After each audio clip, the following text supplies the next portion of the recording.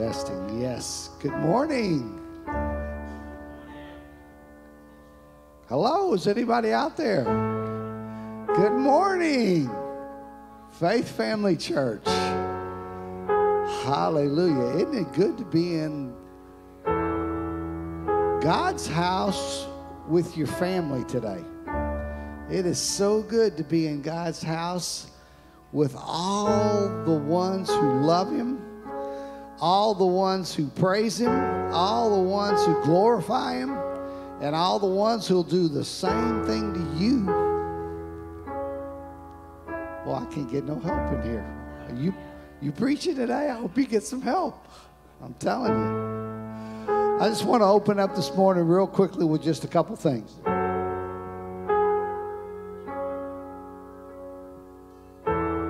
Want to make sure that you know that you are loved beyond measure by the God who is here, but also by the people who are healed. And that everything that you do today is going to be an awesome experience for you.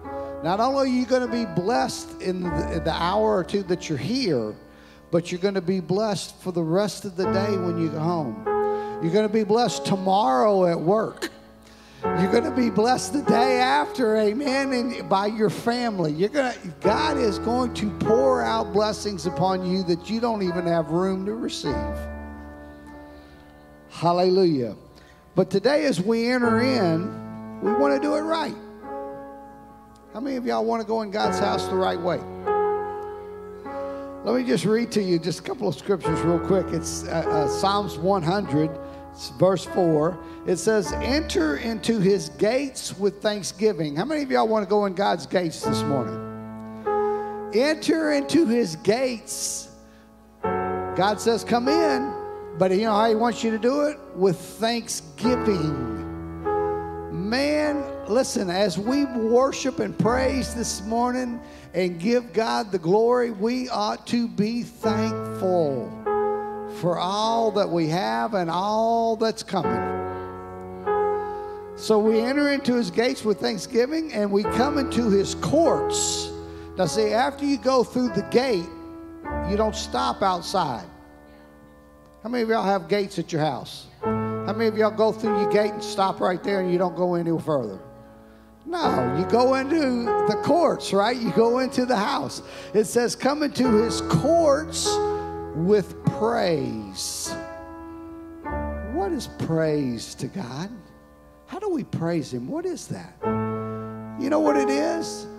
It's recognizing Him and giving Him credit and glory and honor for not only who He is, but for what He does. It's praising Him for His goodness, His grace, His love, His mercy, His abundance. We come into His courts with praise. We are thankful to Him and we bless His name. For the Lord is good. Somebody say that for me this morning. Just look at your neighbor and tell him, say, the Lord is good. He answers prayer, does He not? Does He not answer prayer? He answers prayer. Amen? And when He does, He is faithful to answer it the way that He says He was. The way He said He would. The Lord is good. His mercy is everlasting. And His truth endures for all generation. Man, we don't know how good we got it. By loving the Lord and by abiding in His love and His life for us.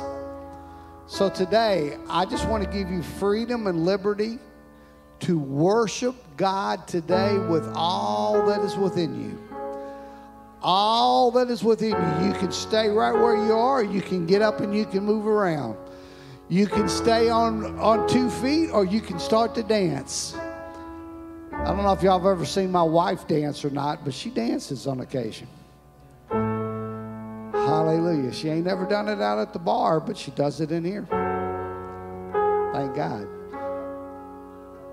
But I just want to give you all the momentum, everything that you need, the freedom and the liberty just to worship God and let this day be the day that He has made for you to rejoice and be glad. Amen? Hallelujah. Let's pray this morning, and then we'll go straight into praise and worship. Father, in the name of Jesus, we come before you today, Father, and we are moved, God, by your love. We are moved, God, by your grace. We are moved, God, by love and mercy, by everything being poured out, Father God, that's needed. Lord, we come before you today knowing who you are and knowing what you do and knowing that you are God, the one and the only who was and is to come. And so today, with everything that's in us, with everything that's in our heart, our soul, our mind, and in our strength, God, we are going to worship you today and give you the glory and the honor that you deserve. And Lord, as we do that, Father, fill this place with your Spirit. Fill it with your presence, God, and pour out everything that's needed to every individual in this house. God, let people's hearts be touched and let them be changed for their lives, for eternity, God, for your glory. And Father, we thank you for it. We give you the praise. In Jesus' name. Everybody said, amen. Now, one more thing. Tell the Lord, say, Lord, I'm going to worship you with all that's in me today. Come on, tell him the truth. Say, I'm going to worship you today greater than I ever have before. And I'm going to receive from you, Lord, in Jesus' name. Amen. Let's worship the Lord.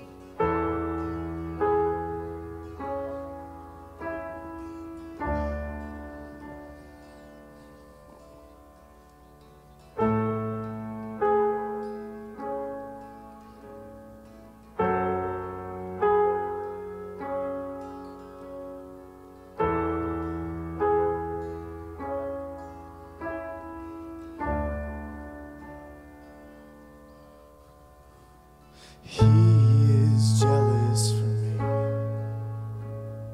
Love's like a hurricane. I am the tree bending beneath the weight of his wind and mercy. When all of a sudden I'm unaware of these afflictions eclipsed by glory, and I realize just how beautiful you are and how great your affections are for me, and how he loves us so. Oh, how he loves us, how he loves us so.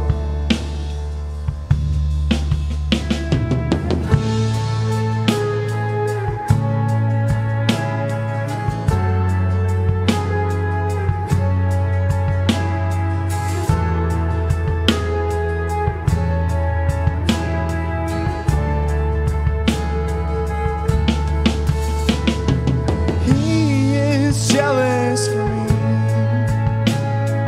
Love's like a hurricane. I am the tree bending beneath the weight of his wind and mercy. When all of a sudden I'm unaware of these afflictions eclipsed by glory, and I realize just how beautiful you are and how great your affections are for me. And oh, how he loves us so. Oh, how he loves us, how he loves us so.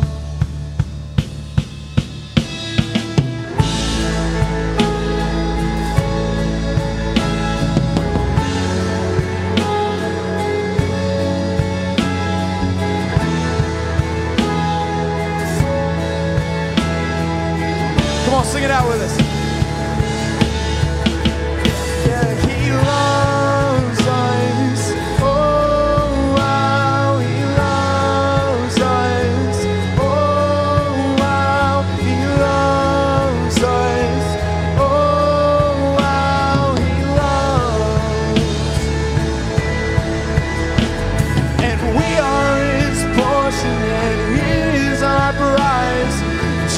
to redemption by the grace in His eyes. His grace is an ocean we're all singing.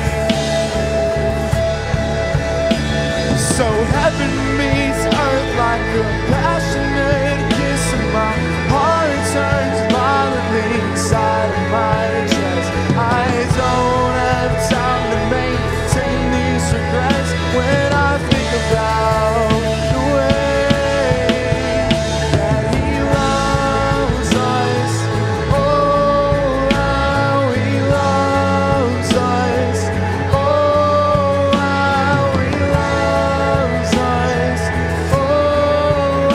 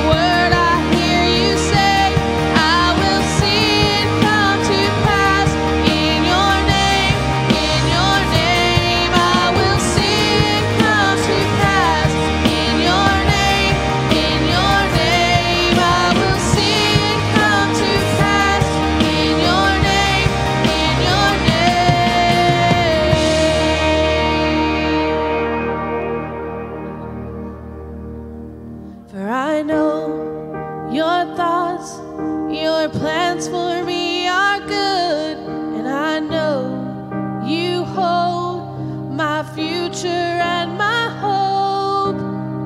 Your promises never fail. Your promises never fail. Your promises never fail.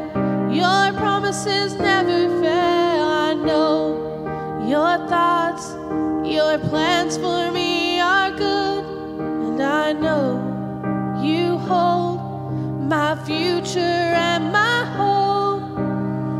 Your promises never fail. Your promises never fail. Your promises never fail. Your promises never fail.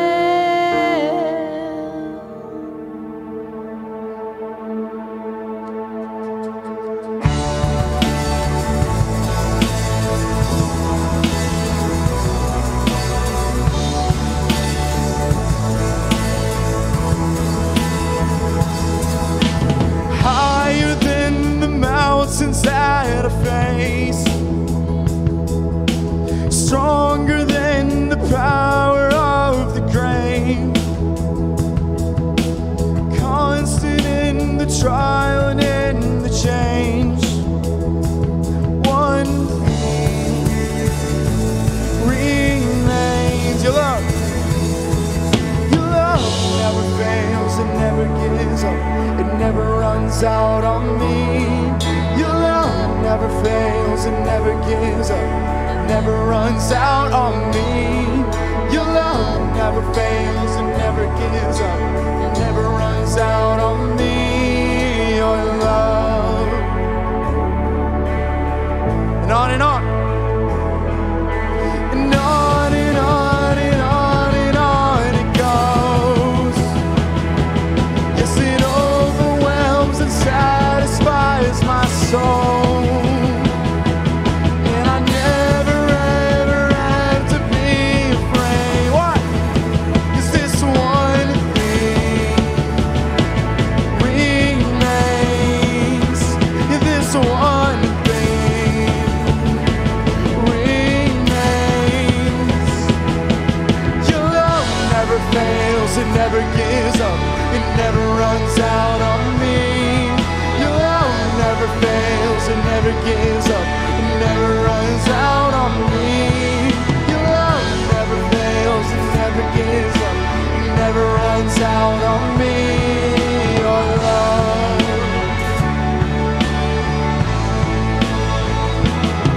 And in death, in life, I'm confident and covered by the power of your great love. 'Cause my debt is paid, there's nothing that can separate my heart from your great love. Your love never fails, it never gives up, it never runs out on me. Your love never fails, it never gives up, it never runs out on me. Your love never fails, it never gives up, it never runs out on me. Your love.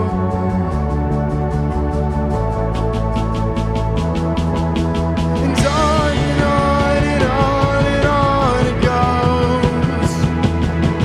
Yes, it overwhelms and satisfies my soul. And I never ever have to be afraid. 'Cause this one thing remains.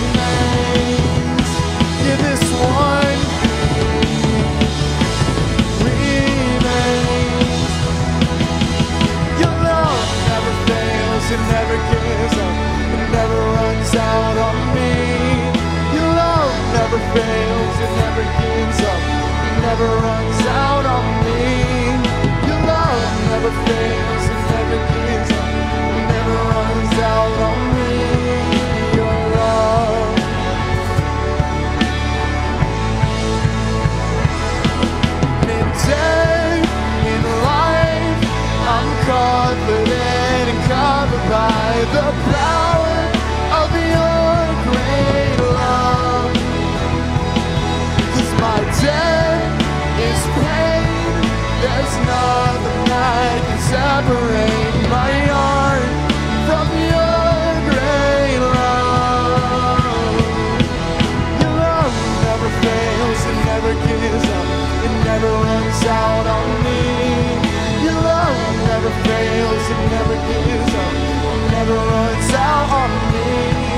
Your love never fails, it never gives up, it never runs out on me. Your love.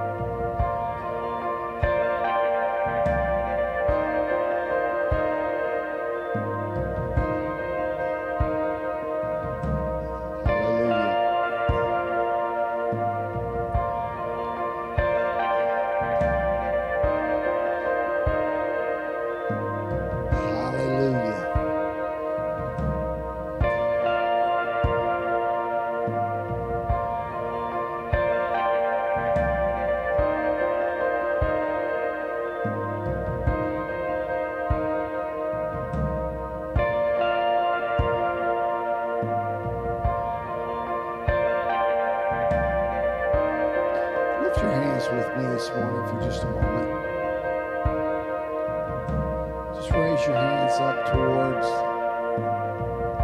the Lord. And as you lift your hands in one way,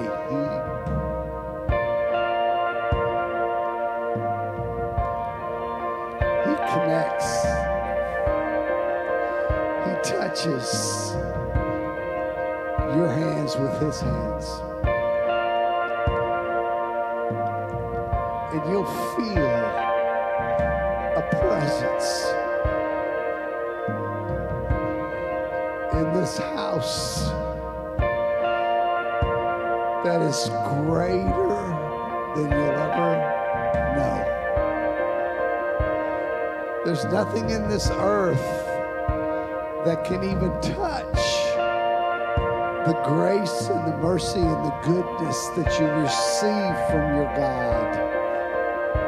I'm not saying the earth is a bad thing or a bad place, but I'm telling you, our God, there's nothing like Him.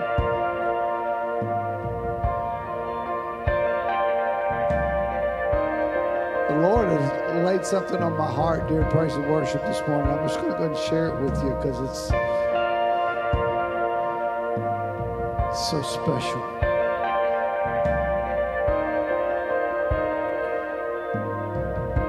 We look at the blessings of God. We look and we say, God, you know, I need this, I need that. Oh, God, give me this, give me that. Lord, you know I'm sick.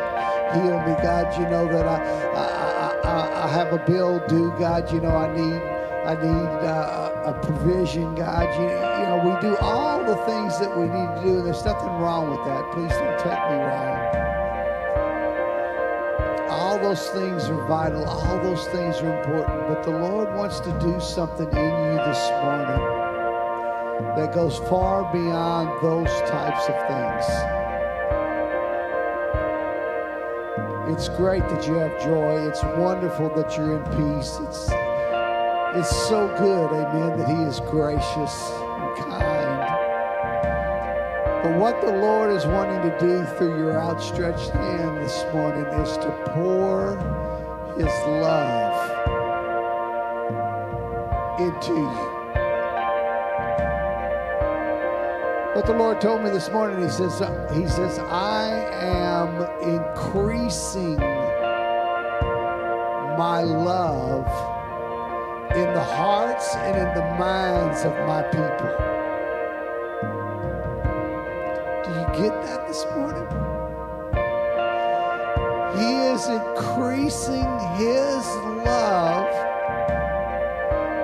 in you so that it will flow through you and out of you into the ones that need it. You're going to grow in love this morning. And people who for years you've thought, I don't understand, God, why isn't this happening? It's going to happen through you.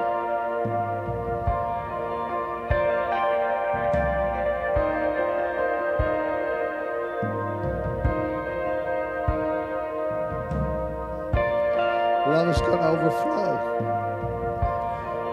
We see blessings in every area. We see things come. We see things go. But we say, God, I just want to live and to love the way that I'm supposed to, God. I just want to be Jesus who you are. Jesus said, come. Come. Come and receive what I have for you today. Come and be blessed and moved by what I have for you today.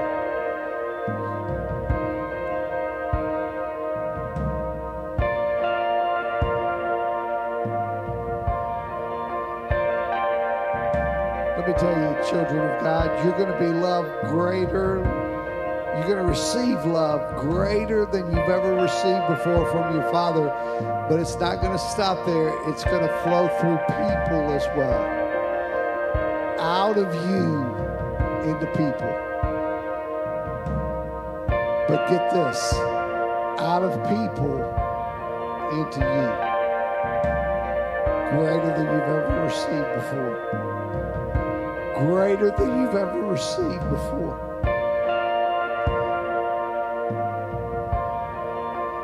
It is the goodness and the grace of God that brings it about.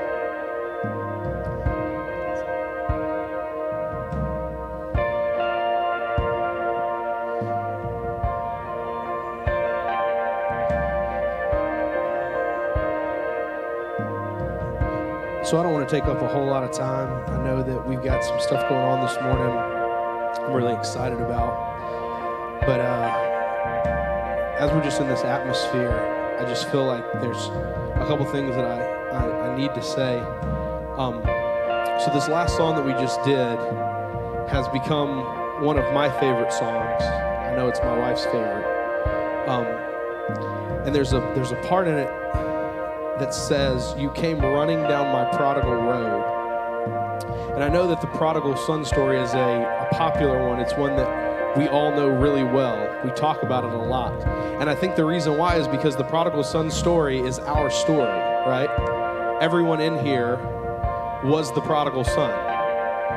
Each one of us was the one who decided to do it our own way, to go and live the life the way that we felt like it needed to be lived, and then we had to come back to the Father.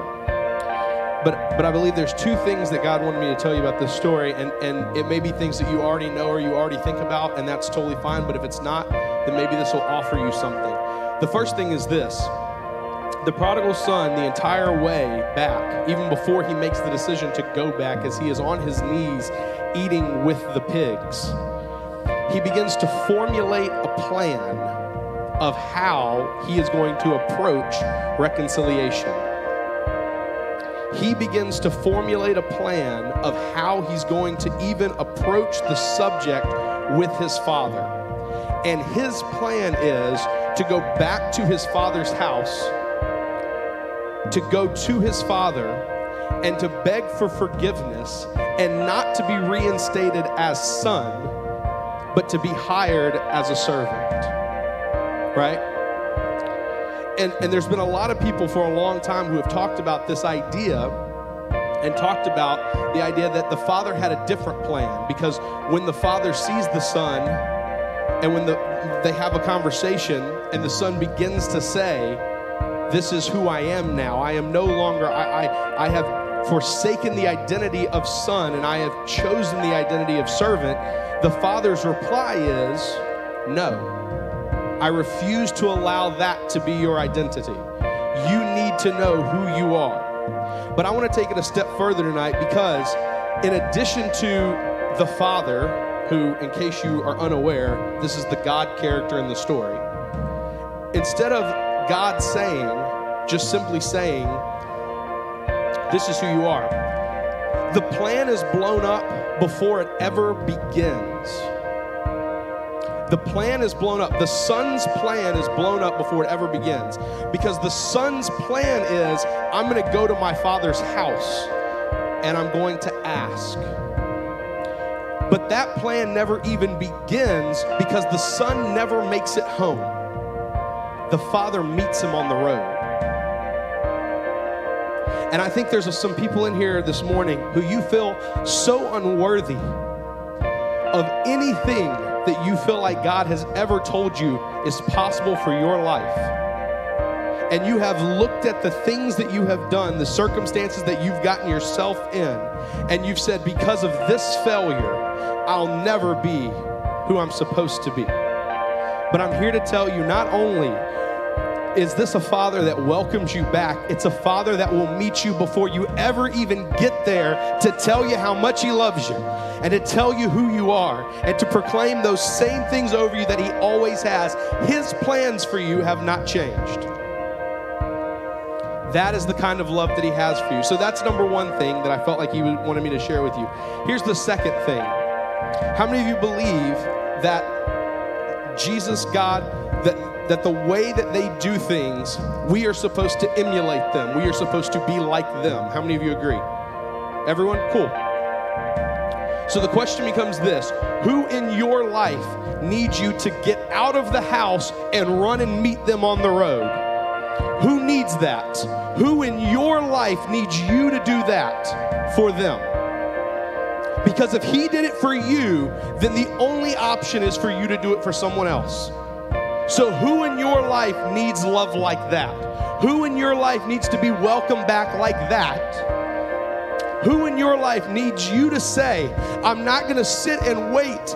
They can come back to me. No. You go to them. Who needs that?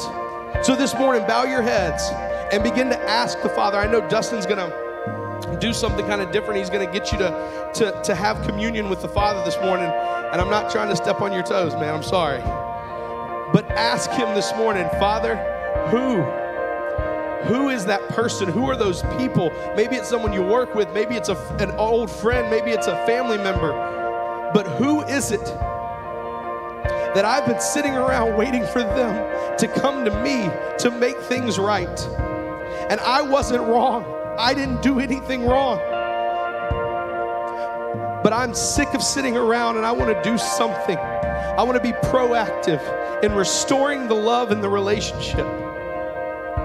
Who can I reach out to? Who can I run after? Ask him this morning. Get him to show you.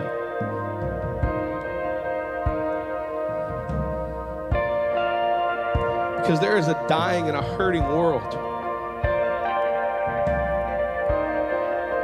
And we have one mission, and it's to love them. That is the only call. That is the only call in your life, is to love them better.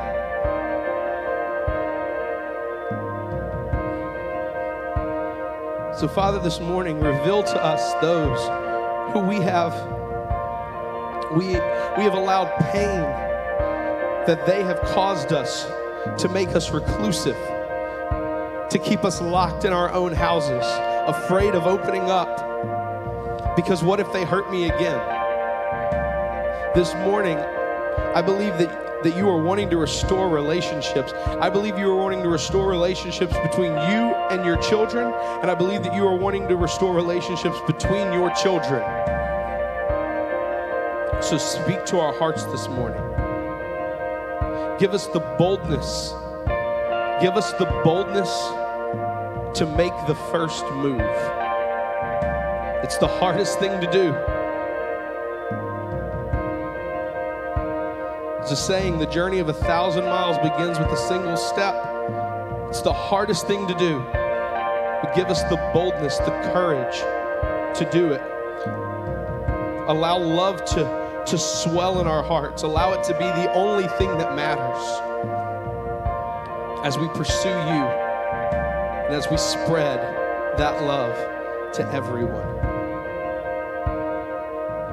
More and more, make it the cry of our hearts. More and more, help us to line up with who you are. Help us to follow your example. Help us to become more and more like you.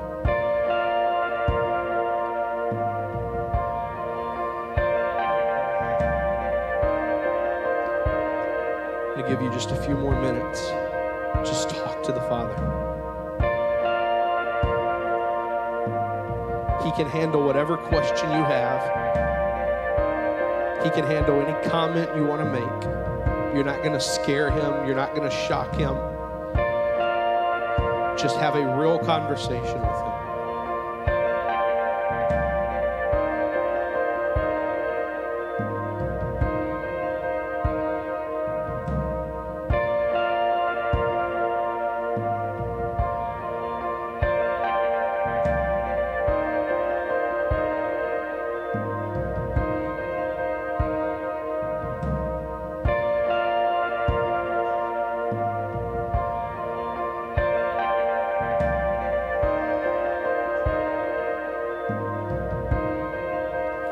Father, we thank you for coming and being here this morning. Holy Spirit, thank you for resting in this place.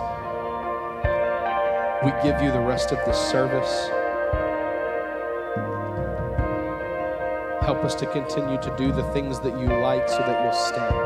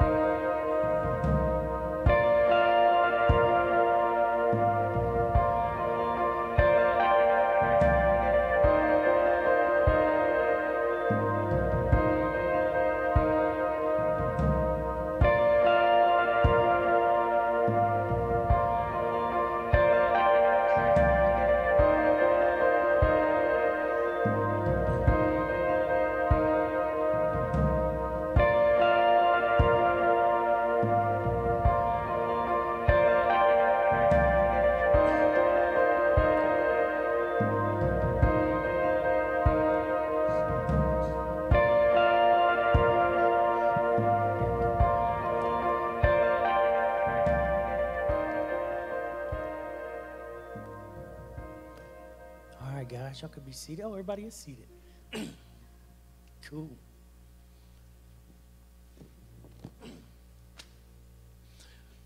We're going to go straight into it and do offering at the end. Is that okay with everyone? All right, we're going to do something really different today. Can I get somebody to pass out them clipboards at the door? Maybe two of y'all?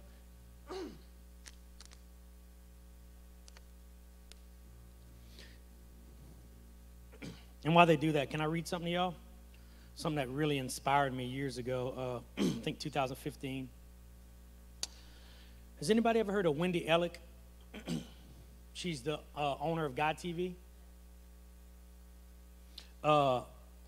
This was years ago. She went through a pretty traumatic experience where her husband left her, and she was I forget the name of the disease, but she had a disease for like 18 months, where she was nauseous for 18 months.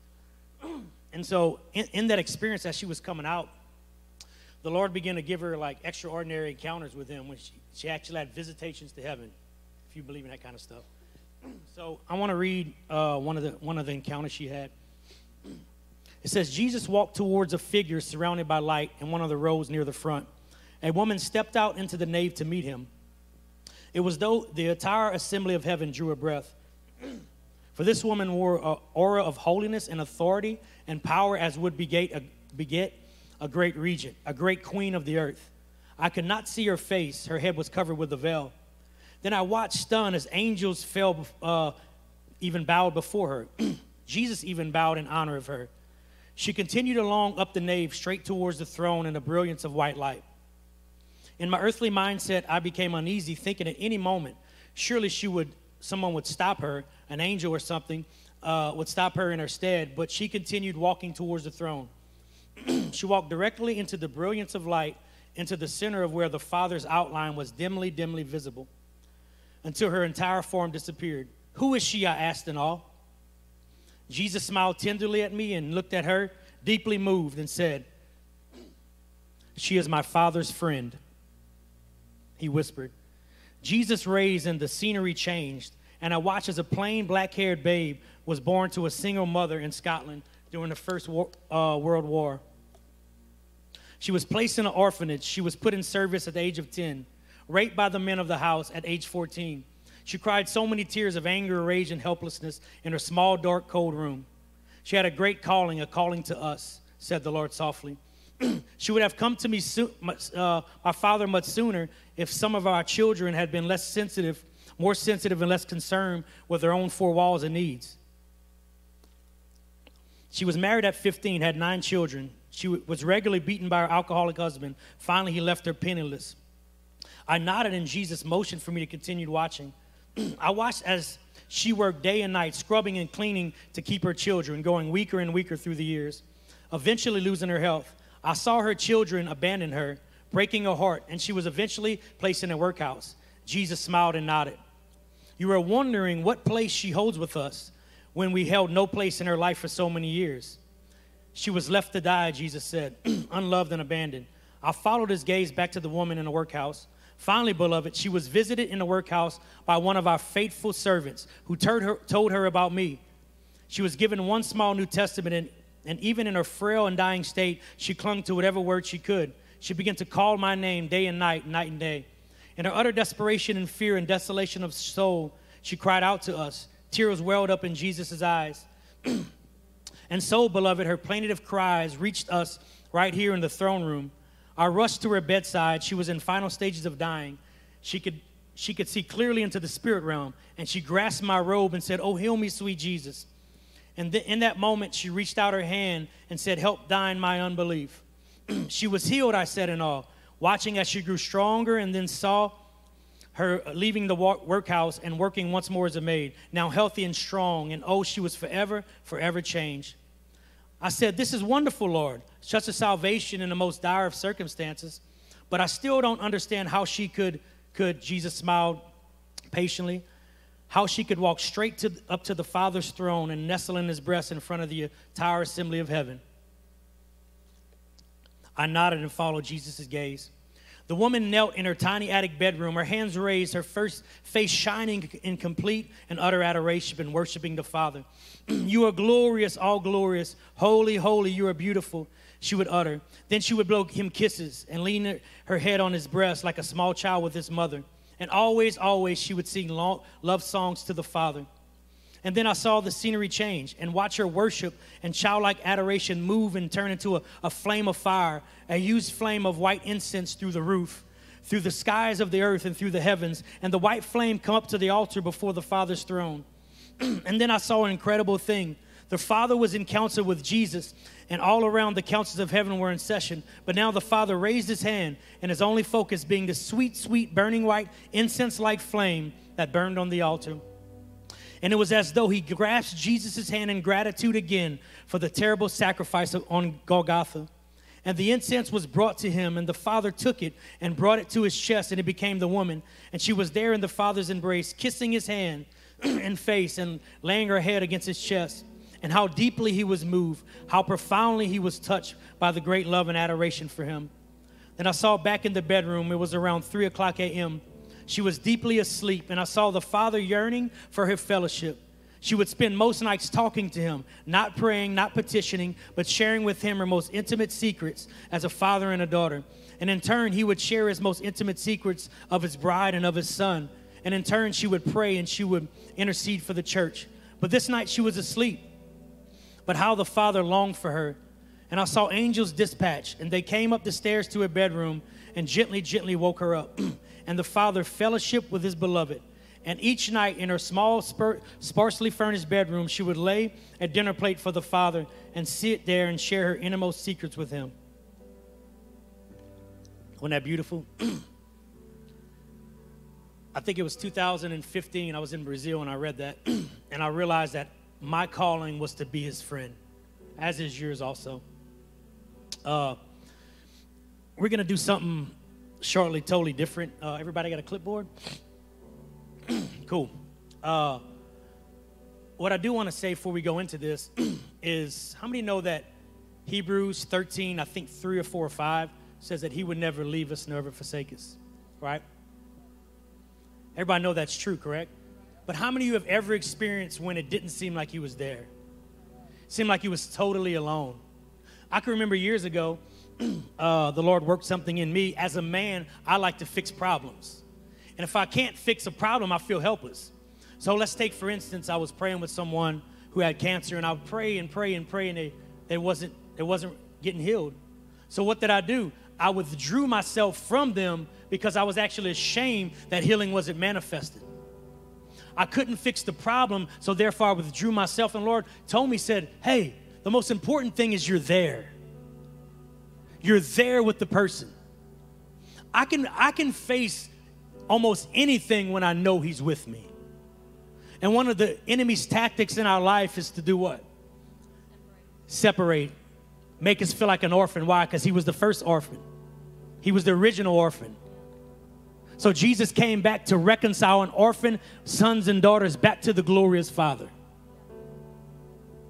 He says in John 14, he says, hey, I'm sending Holy Spirit, the Spirit of truth, whom the world cannot receive because it neither sees him nor know him, but you know him, for he will be with you and he will be in you. I will not leave you orphans. I'm coming to you. This whole thing's about reconciliation, because in the beginning, you was made in union with God. God breathed his spirit, his ruach inside of you, and you and him became one. Adam and Eve was one with the Father. Complete oneness.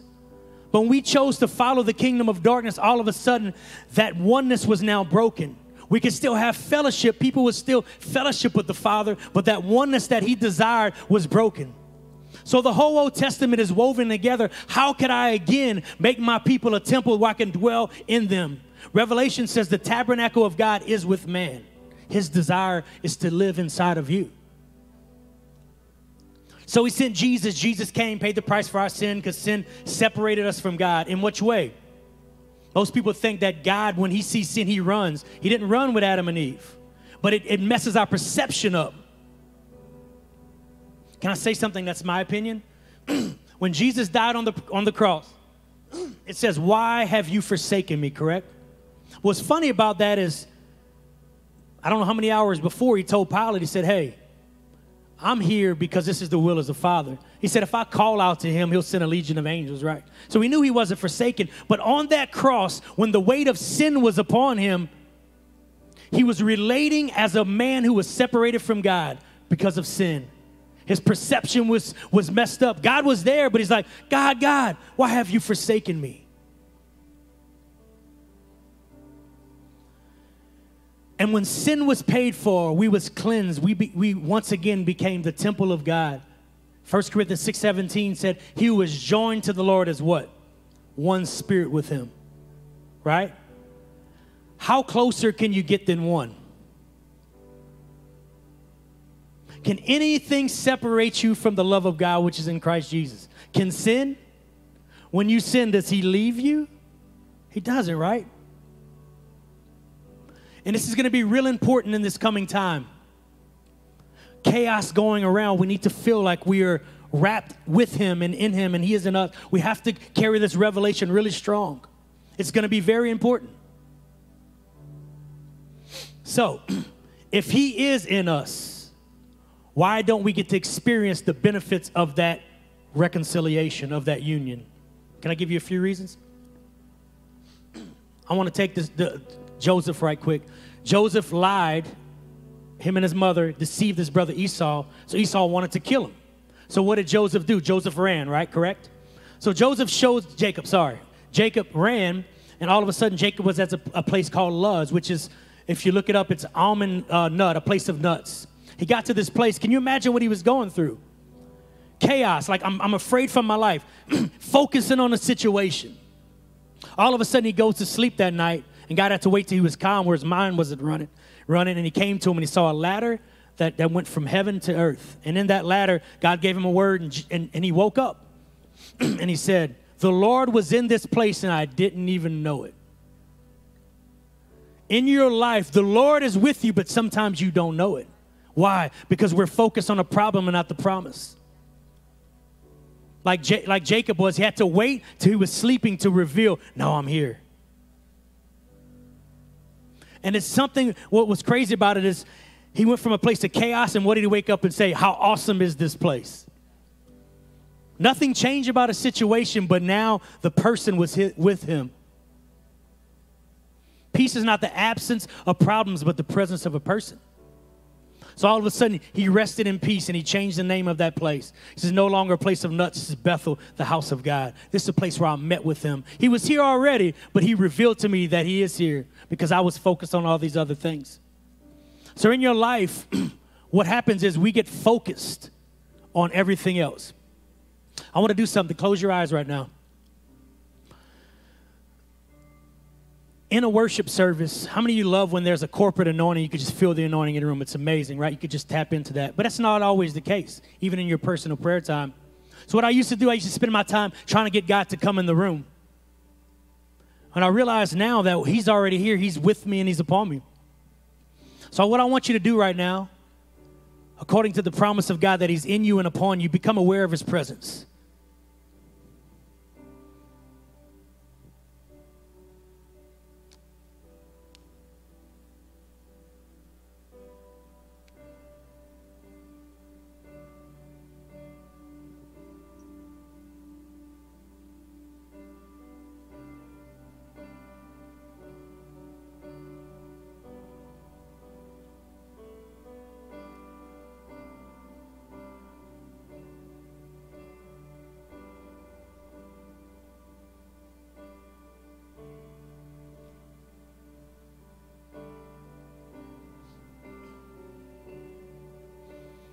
All right, we're going to have more time for that in a second, but can anybody sense a shift? Now, if you have a long time not been focused on him, it might take you a little longer. Sometimes it's quick, sometimes it's long, and that's practicing the presence of God right there. So you're focused on his presence. You could do that throughout the whole day. Stop. God, you're upon me. You never leave me. And just become aware of that presence. Then he begin to rest upon you more and more. And all of a sudden, I know this is out there, but people will start getting healed around you and you're not even praying. The next thing that stops you from experiencing that connection is sin. But not on his part or your part. The Bible said that sin does what? Hardens your heart. You'll be hardened through the deceitfulness of sin, Hebrews 3. I'll give you a testimony with me. When I first got saved, there was a certain sin I kept falling into. And when I would, it would feel like, excuse me what I'm about to say, but it felt like my spirit man had an enema, flushed. It's like I couldn't sense God. He felt so far away. It was crazy. So what I would do, I would spend hours upon hours praying and reading my Bible to try to get him to come back. I mean, it would take like 5 days before I had that connection again. It was miserable. So I can remember one day I was in the process. I think it was on day 4 or 5, but I still was like, I'm on my 5th hour of reading and praying. And a friend of mine walks in my door and the Holy Spirit just smacks him. He's like, whoa. He said the presence of God was so strong in here. I'm like, okay. Sin hardened my senses and hardened my heart, but he's still here. He didn't go away. And it was such a relief to me. But what sin does, remember Jesus talked about sin, it could be a plank in your eye, a speck in that eye. Imagine if I'm living in a lifestyle of unrepentant sin and I come to you, I'm trying to help you, all I'm doing is banging you around with my plank. And this is why I'm so strong about leaders trying to live above reproach by his grace. Not perfect, but like repentance. Because if I'm blind, you following me, we're both blind, where do we go? Into a ditch. So there's some things you need to lay down. Lay down. And lay down.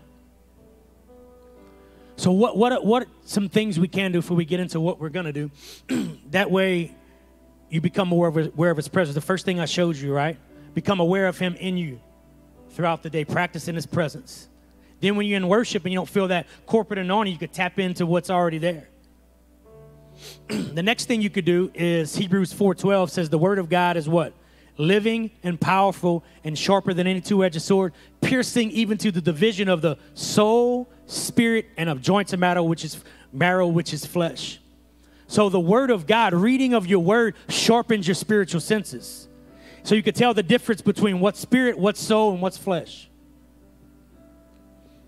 Hebrews, I think it's 5:14-ish. 15, I don't know. It says that through reason of use, you have your senses exercised to discern both good and evil. For instance, if you want to operate in words of knowledge, how do you do it? Reason of use. There's a trial and error at first. But as you continue to do it, all of a sudden, your spiritual senses get exercised. Cool? All right. Let's go on to the next thing.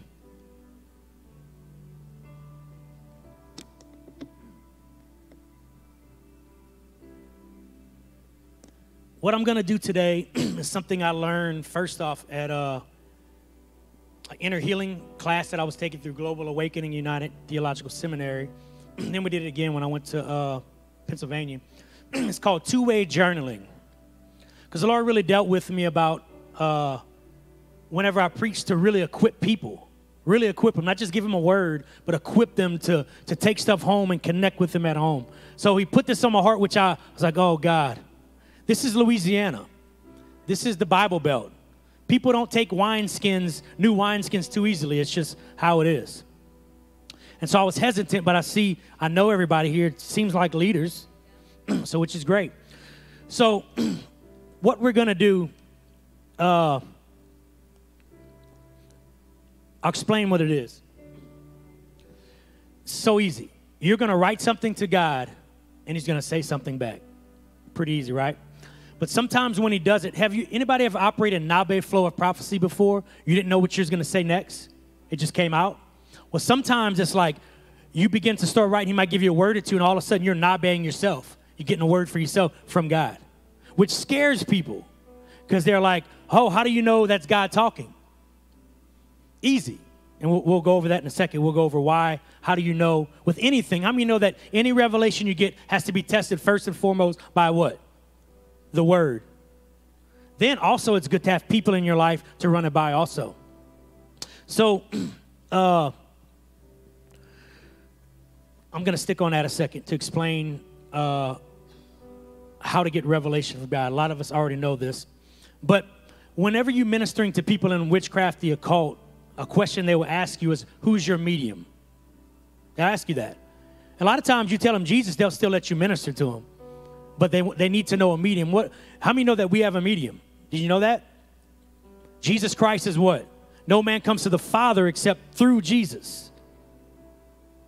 He's the mediator. So in other words, how do I know if I'm getting revelation from the Father? If I'm going through the person of Jesus Christ. New Age occult doesn't do that. They go through the philosophies of the age, through drugs, chanting, different things. That becomes their medium. Now, if I go that direction, how do I know? What am I tapping into? No telling. But if I go through Jesus, I know what I'm tapping into. In anything that you do. That's why Jesus has to be preached more than anything, or you get off into some weird stuff. So what we're going to do, this is based on Habakkuk 1 through 2. I'll read it to you. It says, I will stand and watch and set myself as a rampart and watch to see what the Lord will say and will answer me when I am corrected. Then the Lord answered me and said, write the vision, make it plain on tablets. So, what we want to do first is, the first key is, I will stand at the guard post or rampart. Rampart, when I looked it up, a confined place, a separated place, right? So your secret place. He says when you go, Jesus said when you go to the Father, shut the door, right? In a secret place. What does that mean? Turn off as many distractions as you can. As you can. If you're driving, don't turn all of them off, but you know what I mean. So you set yourself on the rampart, okay? Stillness. God, I'm still before you. I cut off all these distractions, and I'm going to sit here with you right now. Then it says, I'll keep watching and see. So now you're looking. See means perceive. You're looking for God to speak. You're looking, you're waiting. You're looking for vision. You're looking for inspired thought. You're perceiving what the Lord's going to say. The next thing is what he will speak to me. Next thing, they said it this way, spontaneity. Fix your eyes on Jesus and listen for the voice of God and look for a flowing thought. John 7 says what? If any among you are thirsty, come to who? Me and drink, and out of your belly will what? So as you're sitting there, you're focusing on Jesus, you're focusing on the Father. New Age meditation is emptying your mind. But meditation with Christian meditation is putting stuff in your mind as far as the Word or just a focus on Him. So that's what you want to do. You want to create stillness. You want to focus on a connection with Jesus or the Father. Then you want to listen for inspired thought or a vision. It could be a picture. A lot of times with this is going to be an inspired thought. And when that happens, then you write down. It says the next part, take the vision, write it down.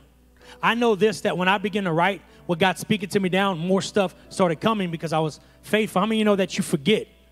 Has the Lord ever spoke something to you in the morning and by the evening you already forgot? Yeah. So this right here is something that I use, and there's really an hour I should go talk more about this, but I'm not. I believe y'all got it. It looks like mature Christians in here. And if you don't feel comfortable doing this, don't do it. Okay? What I want to do is read something to y'all. I'm going to read one of mine. I don't do this often. I have friends that do it every day. This is one that is really vulnerable. Most of the time when I do it and when my prayer time, I know what truth is, and so I just come and I'm like proclaiming truth even when I feel the opposite.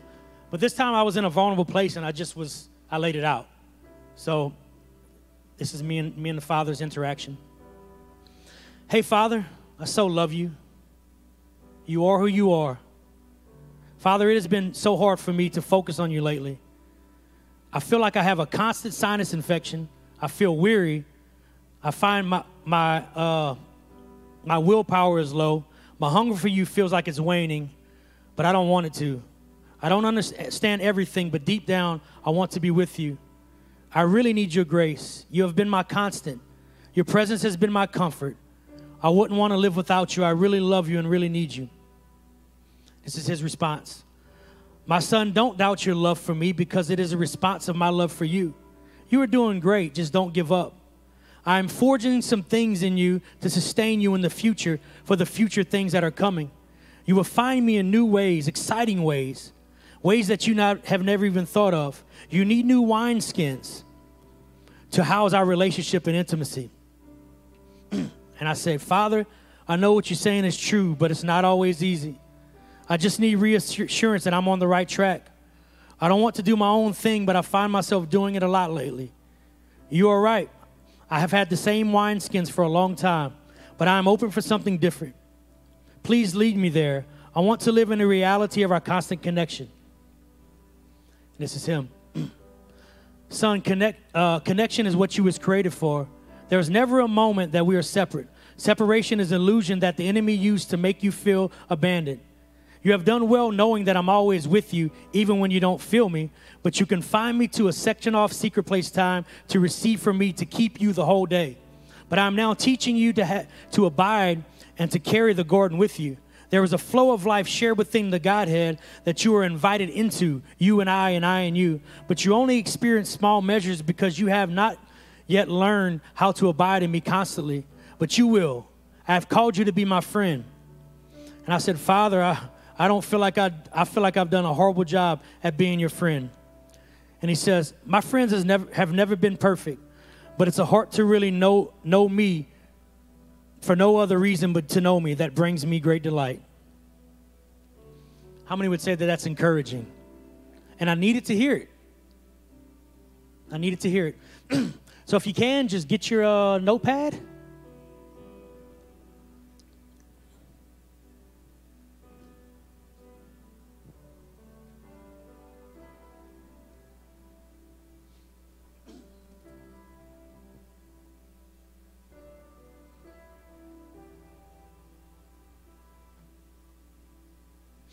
A lot of times with this, first time I ask you to write something, then a lot of times what you're going to do, you're going to read them what you wrote and say, Father, you have anything you want to say?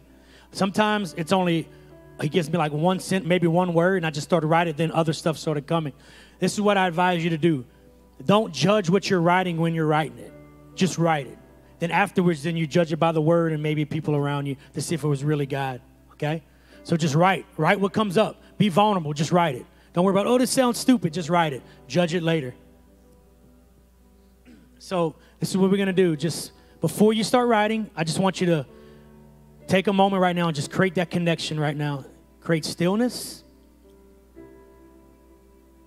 And what you're going to do, you're going to write, I don't want to use the word love letter, but in words, tell him how much you love him. And when you find that connection, you just write what's on your heart. Be vulnerable with him. So find stillness, focus on the Father. And what I do, I said, I bind right now every demonic spirit trying to interfere with me hearing from God. I break your power, and I bind you in Jesus' name. When you feel that connection, begin to write him how much you love him. Then when you finish, read it to him and say, Father, is anything you want to say? Take your time.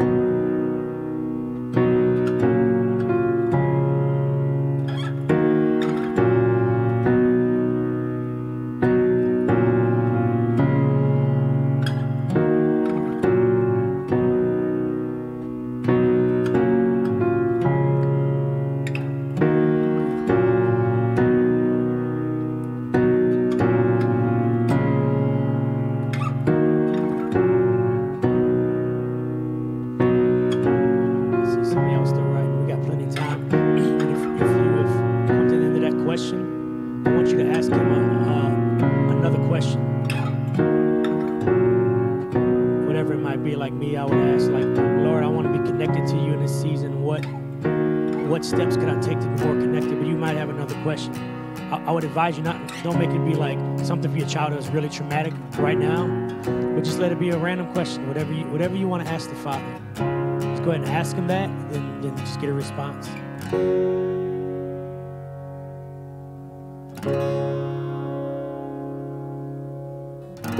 Sometimes I just ask him, Lord, is there anything else you want to say?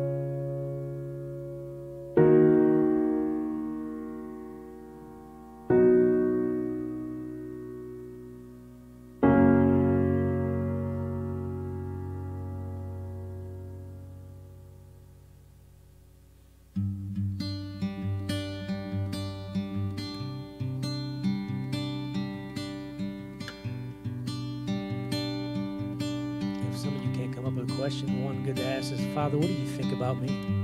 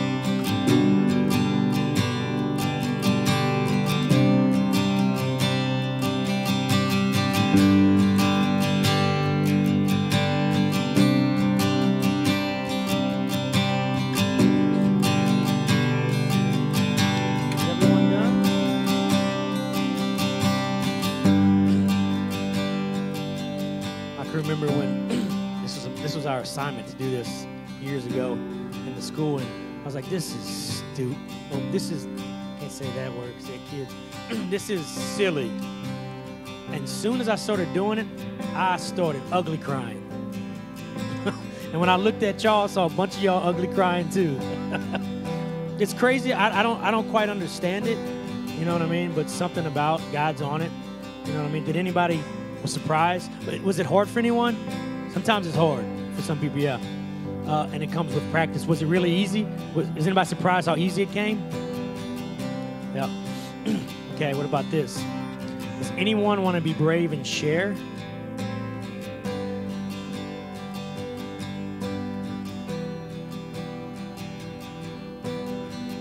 Oh, yeah.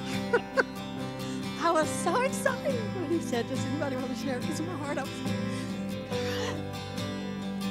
I said, good morning, Lord. I see it's time for an engagement post. You're the trainer who has all the answers, and you have all the tricks and the tips and the hacks I could ever imagine. I don't know if I can do this. You know, you have the secret sauce. And I started laughing at just laughing. It's the sweet taste like Bluebell ice cream. It's just pleasant and it's so sweet. Smooth and pleasurable to the palate, causing an addiction to desire even more. You, oh Lord, I see myself thinking, when can we do this again? When? It was such a joy, and you are so sweet, sweeter than the honeycomb, and you put the breathtaking in my spirit. When you get that excitement, Lord, when I see you and when I feel you, it's that your presence. So sweet. I love twirling in your presence and just saying, it's me, oh Lord, coming to you and knowing you are my Lord. I'm trembling. It just overwhelms me. His presence, guys. Coming to you and knowing you are there. And you cling to me. And you're sitting in your chair with the Father, rocking back and forth. And your head back. And you're laughing because you see the joy in me that you're pouring in me. Whew. Your presence, oh Lord. I only want more. And I want more. And I want more. Whoa. Thank you, Lord, for being my love, for being my friend, for being my guide. You are my help and my strength.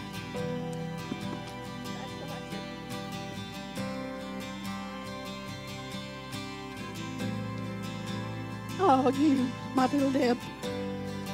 My dad used to call me that. He said, I see you full of excitement and so full of concern that you're hearing me correctly. Yes, my love. I have great things for you. And I want you to do, and I want you to become. There's an obstacle being removed, and the opportunity is heading your way. Be careful and listen closely, and don't do it on your own and on your own accord. I will give you the words. I will give you the influence.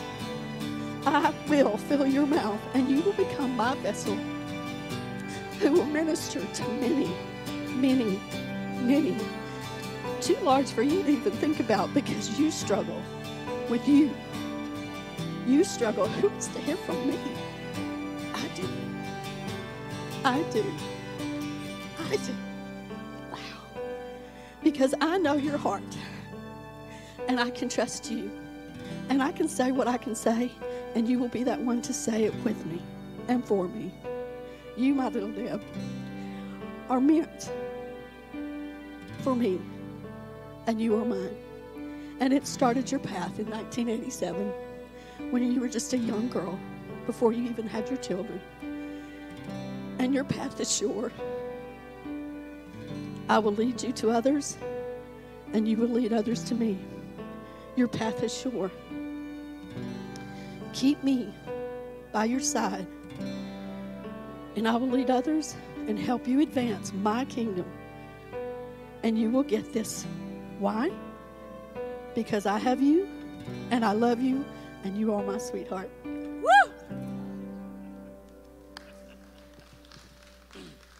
Yeah. Is anybody else how you know it's you, your heart's pounding right now, if you should share. Somebody heart pounding that you think you need to share?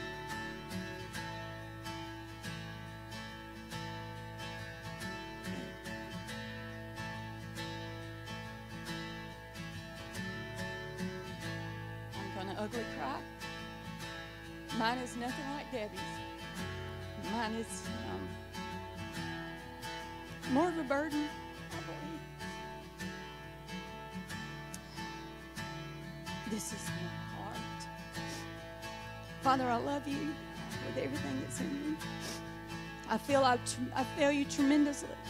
I desire to live for you, to worship you.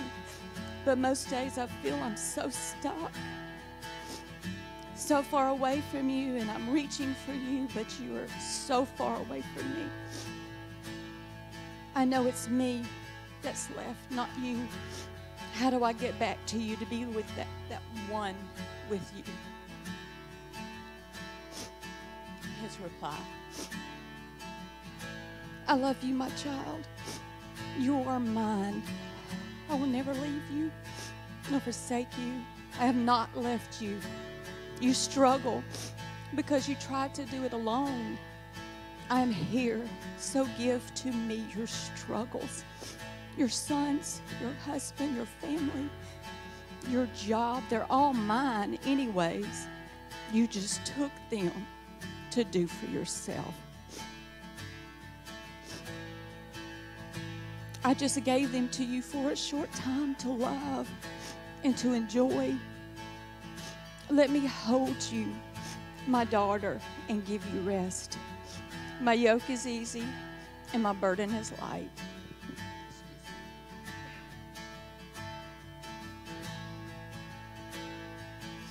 I love you, my child, so never forget that I am here. Just run to me and I will never leave you. Then Justin asked us to ask another question. Is there anything else that he had to say to me? And he said, quit worrying about who is your friend and who is not. Quit worrying about, do they like me or do they not like me? My opinion of you is the only one that matters. You are my child, my daughter. Now know your worth in me, my child. I love you unconditionally. Now go and do likewise.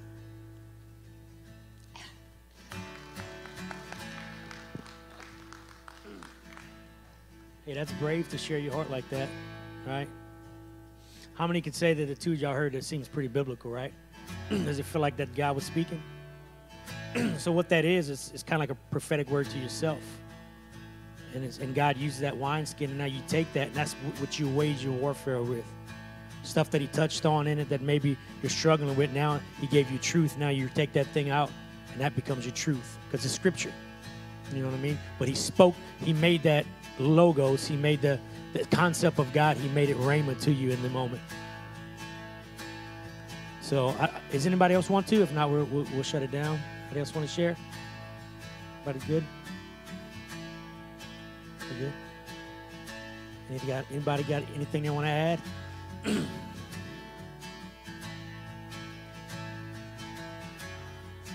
the beginning of the year when we were, each one of us was Steve preached that one Sunday and then I did the next, and the Lord said, I sent my word to heal them and deliver them from their destructions. And that's the word.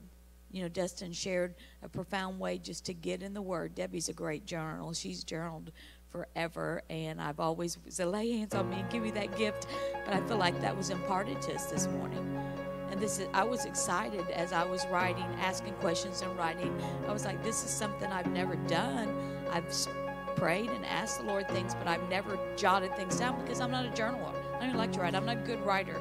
When I write things for the school, somebody has to proof it before I can send it to the parents. So it's like this educator sent it out and it's stupid. You know, it's like they say, school's important, but fishing's importanter. You know, it's like it's more importanter to be fishing than the school anyway. But I just felt like the Lord said again when Dustin said anything else, that he sent his word, the written word, but he is the word and he's always speaking. So take this tool, and when you go to that secret place take that pad, or I mean, not necessarily Dustin's clipboard, but take paper and start journaling and then do like Dustin said and declare it. That's a word he's given you to sustain you this year and everything that you're facing, you know.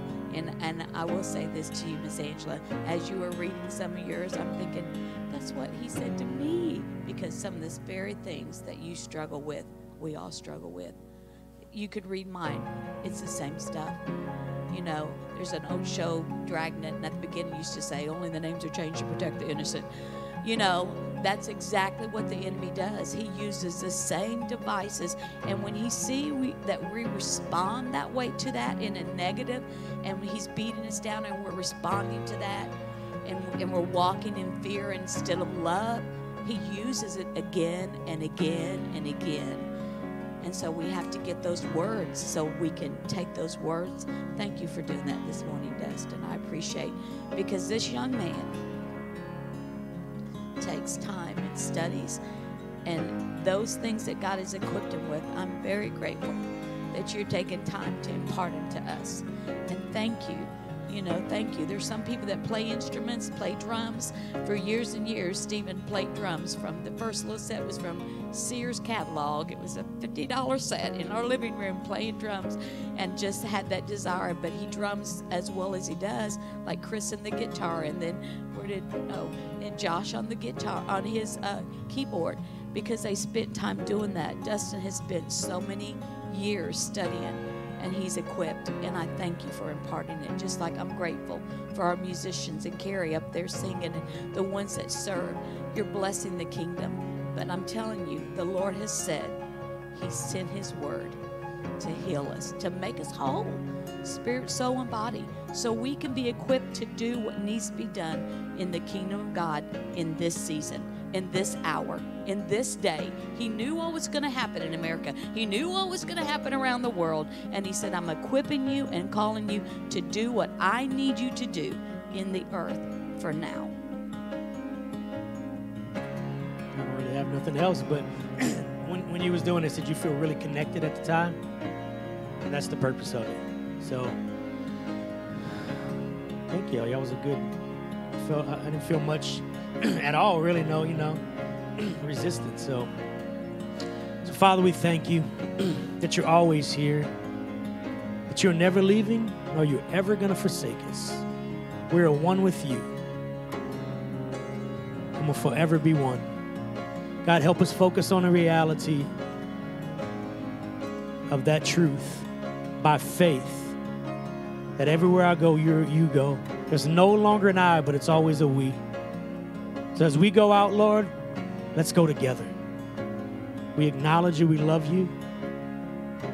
Let us become more aware of you in this season. Lord, we just release your blessing on everyone here today. In Jesus' name, amen. All right, guys.